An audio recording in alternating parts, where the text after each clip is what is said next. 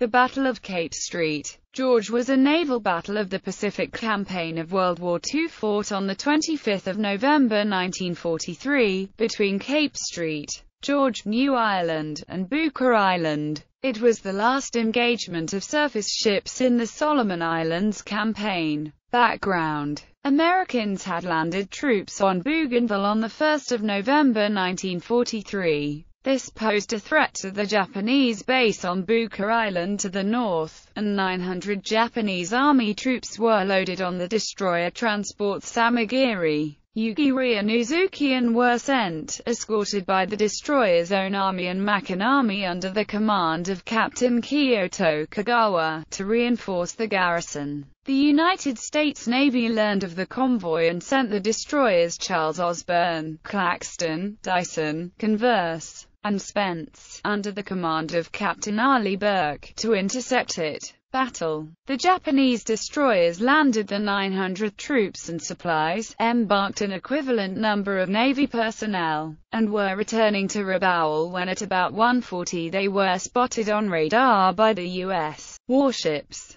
Superior radar allowed the American ships to approach and launch their torpedoes at about 1:55 before the Japanese sighted them. Own army was hit by several torpedoes and sank immediately. Makan army was hit by one torpedo, disabled, and then sunk by gunfire. The transport destroyers fled in different directions. Burke pursued Yugiri and after a long stern chase sank her about 300. Uzuki was also hit but escaped with severe damage. The Amagiri escaped untouched aftermath. The battle marked the end of the Tokyo Express and the end of Japanese resistance in the Solomon Islands, and the success of Allied efforts to achieve superiority in night combat using radar. There were no more surface engagements in the Pacific War until the Mariana and Palau Islands campaign began with the invasion of Saipan in June 1944. Namesake: